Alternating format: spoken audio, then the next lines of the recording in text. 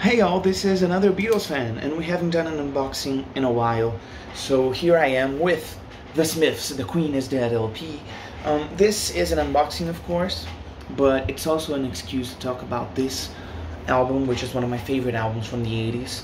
And I gotta be honest, I knew about The Smiths before 2024, but this is the year where I really got into them, and I just love them. I'm in a Smiths craze, I'd say, and this record, of course, it's the Smiths' most famous one, but it's got every single reason to be, because the artwork is incredible, the guitar riffs are amazing, the lyricism, Morrissey's lyricism is out of the world.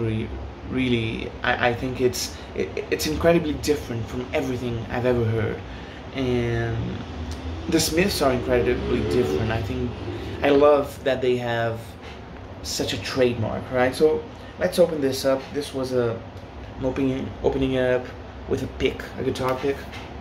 I've seen this somewhere, someone opening on YouTube, opening the record with the guitar pick, and I figured, it's maybe better than getting a razor blade or whatever close, or some scissors close to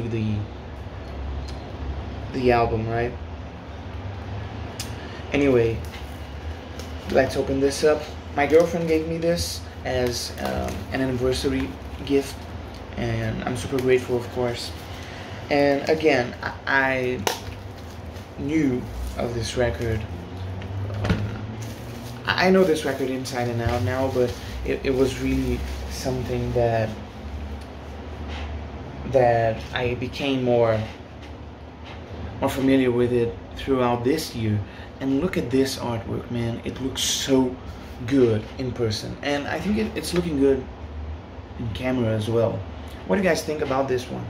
So it's a gatefold. I've never seen the inside of the gatefold, so let's check it out. Of course, the guys and the lyrics. It's gotta have the lyrics, right? You've seen it before me, but yeah. The lyrics are here. It's a gatefold, but this side here is kind of glued together. I've seen this done more often than not. And here we have the disc in itself out of the cover. So it's got I don't know if this is Morrissey. I don't think so. Maybe it's the same guy from the cover. Yeah. So I'm trying to read here because it's got some info here, the technical info of the album. So the Smiths are, left to right, Andrew Rourke, Morrissey, Johnny Marr, and Mike Joyce. Cover star Alain Delon,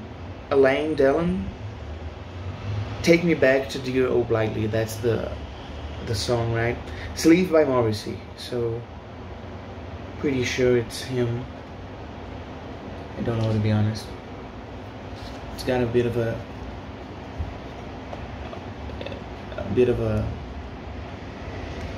marking here, but let's see the record in itself. I don't like when record comes in only paper sleeves. That's something that Paul McCartney does a lot, and that kind of annoys me, to be honest. So I'm gonna replace this for a plastic one. Here it is, The Smiths, The Queen is Dead. I don't believe I've said the album title so far, but this is side 2 and this is side 1. Looking at it, yeah, it's got some surface dusting, but it's minor, really. It's looking really good. Seems flat, fortunately. So yeah, I'm gonna put this one right now, listen to it. But that's it. It's a 5-minute video about The Queen is Dead. I love it. I just gotta mention that my favorite song, it's super hard to choose, to be honest, but Of course, There Is a Light That Never Goes Out is a song that is hyped up, I gotta say, on the internet. But my favorite one may just be Cemetery Gates, or Some Girls Are Bigger Than Others, or Big Mouth Strikes Again.